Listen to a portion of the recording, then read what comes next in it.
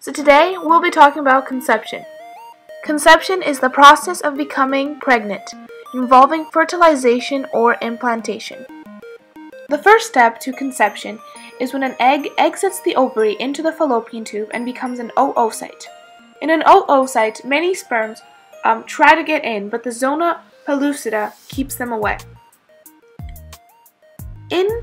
The next step is fertilization, and we call this day 0 because this is when we start counting. And in fertilization, a sperm is able to get through the zona pellucida into the egg. In day 1, one day after fertilization, this egg becomes a zygote. In day 2, division starts happening and the egg becomes a 2-cell egg. In day 3, it is a 4-cell. In day 4, it is now an 8-cell, which we call a morula. In day 5, it is now called a blastocyst.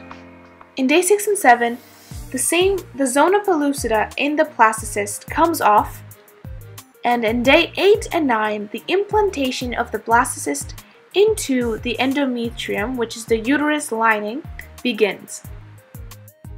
The implantation of the blastocyst causes the release of a hormone called HCG, and this hormone mimics another hormone in the regular cycle, which is called LH. And the function of LH, which is now the function of HCG, is to produce progesterone. And the function of progesterone is to continue the development of the endometrium, the uterus lining. So, to summarize, there are several steps to the development of the egg. It is first an oocyte, which is fertilized to become a zygote, and then undergoes a process of division to become an 8-cell morula, and which then becomes a blastocyst and is implanted into the endometrium.